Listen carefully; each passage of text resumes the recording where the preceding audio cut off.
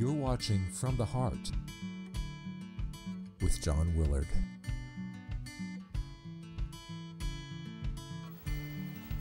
Hi friends, John Willard here, just back from the wonderful CNA Fest in Little Rock, Arkansas. I want to thank NAHCA and all the CNA members in attendance for the graciousness they showed the old gentleman poet. I have a great show for you today, and if you're not already subscribed to CNA TV, do me a big favor and hit the subscribe button down below. As you may know, I've often talked in my shows about Doc McCracken. I always remember him saying, whatever a person decides to make their life's work, money is not the most important. Loving what you do is.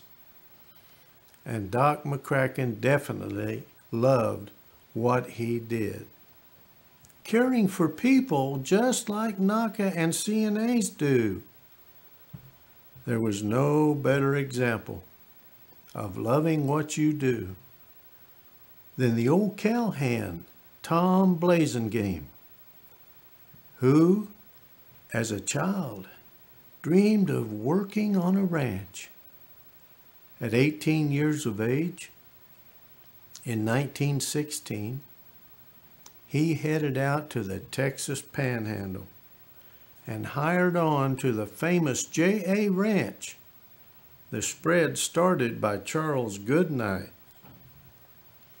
The J.A. Ranch was the biggest ranch in Texas Panhandle, with well in excess of 1 million acres. Wow. It was a paradise for Tom. On a usual workday, Tom would ride 100 miles.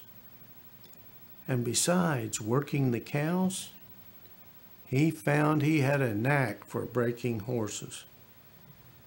And he would take part in breaking 40 of the 4-year-old colts every spring. Tom said, I never hit the horses much when I was breaking them. Maybe a little slap on the neck or something just to let them know they did something wrong. A horse is pretty smart. He knows when you're abusing him and when you're not. Tom lived in an old bunkhouse on the spread with no phone, no electricity, his lone luxury being a transistor radio. He visited his wife, Eleanor, on the weekends, just north of the ranch. Tom didn't drink, smoke, or gamble, like most of the hands. He figured it took focus off the job. He did like to chew tobacco, though, but he even quit that to save his teeth so he could still eat the beef jerky. On December 27th, 1989, Tom climbed off his horse, Riadosa, laid down on the grass, folded his arms across his chest, and died.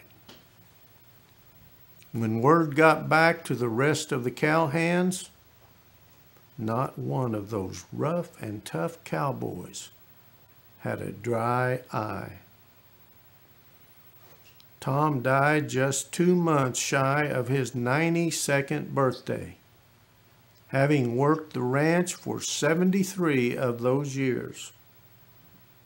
He lay there, arms folded, with a wry smile, having loved every minute of the work he did for those 73 years on the beloved ranch where he is buried today next to Eleanor. Many things. will catch your eye, but only a few will catch your heart. Pursue those. You can reach me on Twitter at JohnWillard47. And for any of you CNAs out there watching that aren't NAHCA members yet, follow the link below to become a member. You'll be happy you did. I'll see you next week, friends. Till then, this is John Willard from the farm.